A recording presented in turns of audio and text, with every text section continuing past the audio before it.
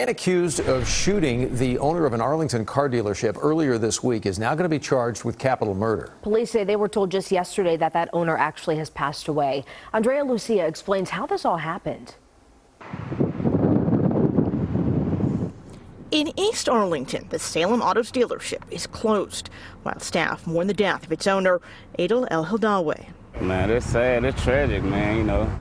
This customer was shocked to hear the news. He was a good dude, you know.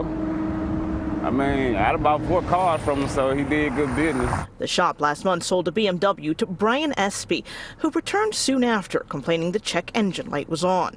The dealership loaned him a Jeep while they worked on it, but when he got the BMW back, police say he kept the Jeep too. Elhindawi and an employee used a tracking device to find it at a nearby apartment complex. And while they were getting it, the guy comes out and starts shooting at him. Elhindawi was shot in the head and crashed into a parked car.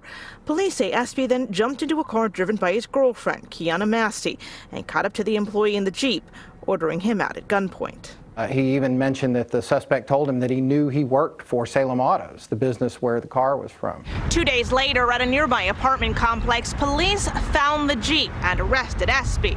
With Elhindawi's death, his charge will now be elevated to capital murder.